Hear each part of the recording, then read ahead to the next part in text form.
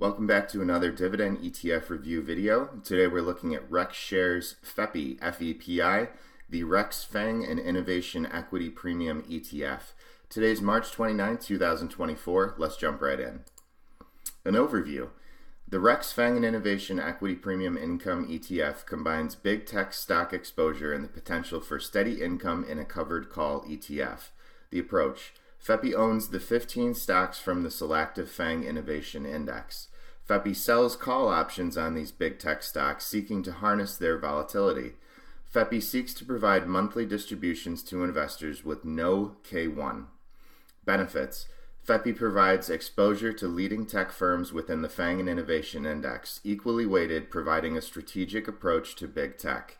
FEPI aims for steady high income by selling out-of-the-money call options, harnessing big tech's volatility while capping some of the potential stock gains.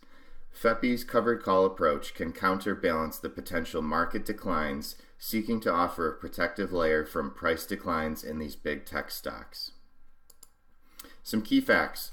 FEPI has been around since October 11, 2023. It currently has $118.2 million under management. Morningstar categorizes as a large market cap. It has 82 underlying holdings and 100% allocation into the equities. It does get income from derivatives, selling options, calls, puts, yes.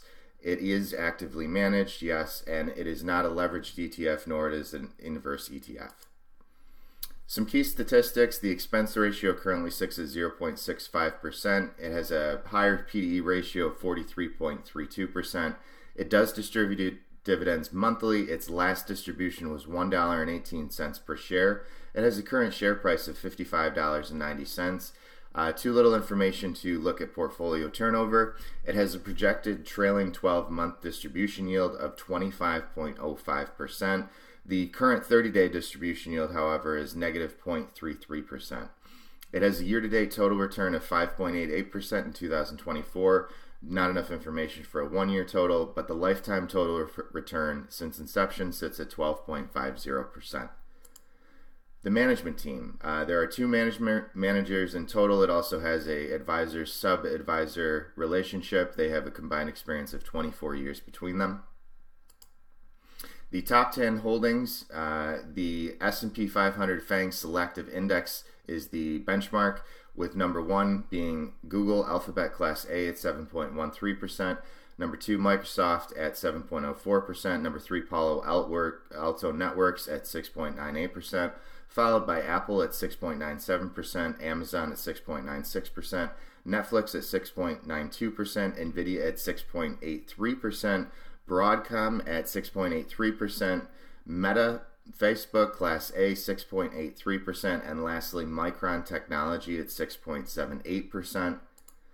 The equity sector breakdown is very much not diversified. The three categories: number 1, information technology, sitting at 66.90%, number 2, communication services, 19.82%, and number 3, consumer discretionary at 13.29%. The geographic footprint to this ETF, FEPI, is 100% United States based. All right, disclaimer, I am not a financial advisor. Please do not take any of this information as financial advice. This information is purely for entertainment and educational value only. Thank you so much for watching. Please like, share, and subscribe, and we will see you in the next dividend review video.